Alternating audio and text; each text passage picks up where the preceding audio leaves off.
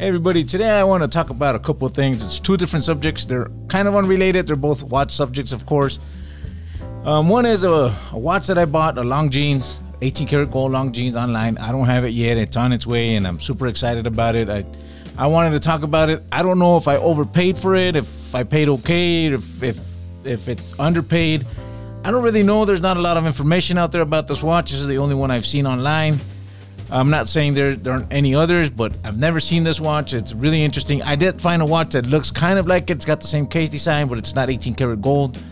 I also bought it. It was only $100. Of course, it's not working, but there's parts that it's a nice watch, so I think I can put it in a band. It's gonna look nice. I thought for the price, I'll just take it down to my dad's shop and I'll fix it.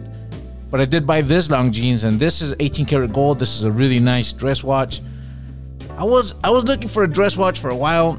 I've said before in previous videos, I don't have a lot of occasions where I dress up or wear watches that are, you know, high-end, elegant. And I was looking for a while for something to complete my watch collection. I'm trying to cut back on watches, which sounds funny that I'm saying I'm trying to cut back and I'm buying a watch, but I'm trying to cut back on a lot of the watches I don't really wear.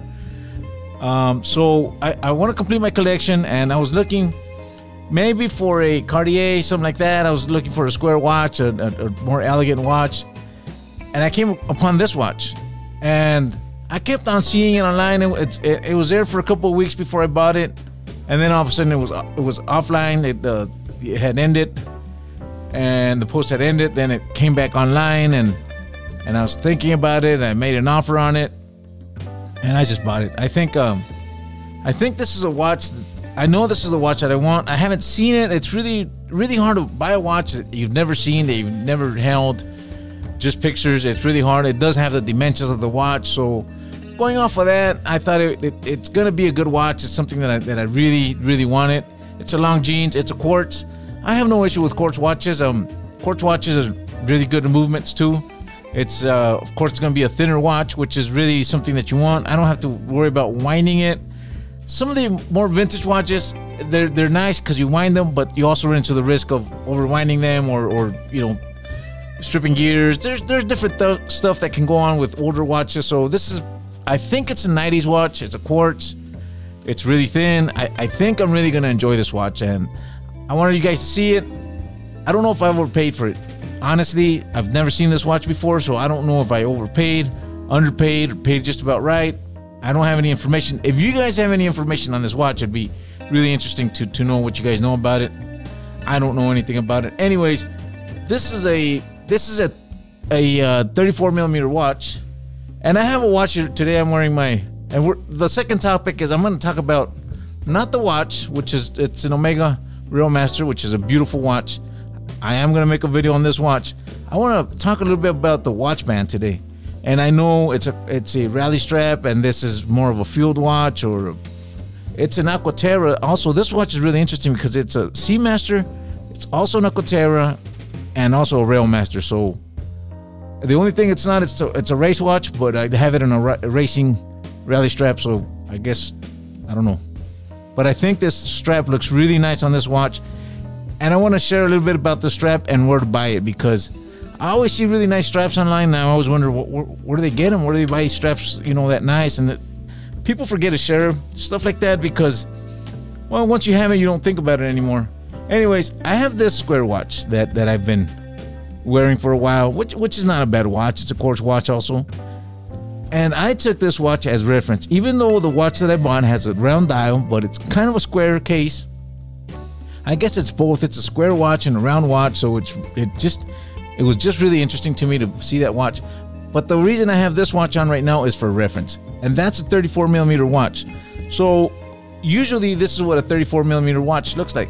This is an old Benrus, and usually a 34 millimeter watch is a small watch. It's considered really small, but when you put it against a square 34 millimeter, it doesn't look that, you know, there's a big difference from a square watch to a round watch. So that's why I have this watch just as a reference. So it's 34 millimeters. This one is actually 35 this way, and this one's only 29 this way. So 34 would be about right here, roughly. So even though 34 millimeter watch seems like a small watch, this is not a small watch on my wrist. I have a 7-inch wrist, and this is definitely not a small watch on my wrist. So it's close to this, but without the square dial, which is going to make it look smaller. So I'm thinking, I don't have it just off the measurements going off of this watch and the caliper. I'm thinking a 34 millimeter watch is gonna fit me okay. Like I said, usually when we think of a 34 millimeter watch, we're thinking of a watch like this watch, which, you know, I don't have a problem wearing a 34 millimeter watch at all, but it is really a small watch. But it being a round watch just makes it seem smaller. The other case should make it look bigger. That's an 18 karat gold watch, so it's really I think it's going to be a really nice watch. It's got a black leather band. It does have the original box. It was serviced. I can see the paperwork. It was serviced, and it looks like it's got spare parts to it. The reason I bought the other watch for $100, which is almost the same, but of course it's only a stainless steel watch and it's not working, but it was only $100. But I think it's a good watch to have, and I think that if it looks nice on the strap, I'll put a strap on it if it's possible, because that one, of course, comes with a bracelet, but I may be able to put a leather strap on it. And it may be a nice watch, too, for $100. It's not too bad. I know it's not working, but I can always fix it and, you know, find the stem and crown for it. And that's the first topic. That's an interesting watch. Tell me what you guys think. Would you guys buy something? It ended up being about $2,000 total cost of delivery and all. And it's still on its way, so it's kind of pricey, $2,000 for a watch I don't really know. I don't have any information about. Would you guys buy something like that online? I don't know. It's a watch that I really liked aesthetically. It's 18 karat gold. It's a watch that really spoke to me. So even if it's only worth $1,000 and I paid $2,000, let's, you know, worst case scenario, it's still a watch that I really, really want. So they always say when you buy a watch you like and that you're gonna wear it. Even though I haven't seen that watch, I just have a really strong feeling that by the measurements, and I love Longines. Longines is a brand that I've always liked and admired. I love that square shape, which is really odd, a square case, kind of square case with a round dial. It's gonna be interesting. At least aesthetically, it looks really interesting. So tell me what you guys think. Will you guys buy, spend $2,000 on a watch that you've never seen? You know, it's a kind of or that there's no information about. I really don't have any information about. Now let's talk about this band. This is a really, really nice band. This is a band that I got on Etsy. And I don't really buy on Etsy. I will leave a link to this band. It was like $55, so it's not really a cheap band. But man, I'll tell you, I spent a lot of money on different bands that I didn't like. You know, I'll buy $15 bands, $20 bands. They come in, and they seem to be like distressed leather. You look at the pictures online, and it looks like a really nice band. And then it comes in, and you could see the coloring, the painting that went into it, and it's just really cheap. Now this band, you'll see right away. I mean, there's a lot of quality in this band. Of course, it's got the quick release pins. They're really easy to take off. It's a band that I would recommend. It's not $55 is not cheap. You know, to pay $50 for a band is not cheap, but it's much cheaper than buying 3 or 4 bands that you may not use. This is definitely, anytime I post this watch online or on a video, it just shows in a video, the question I get asked the most, the watch is beautiful for sure, and I get that comment a lot. It is a 39 millimeter watch, so it is a beautiful, beautiful watch. It still has the old ETA modified movement, but it's a really nice watch. But I think the band really helps it. Of course, I have the original steel band for it, but I don't really wear steel bands that much. There's only a few watches that I like on a steel band, and one is my Rolex Datejust, and the other one is my Black Bay 58.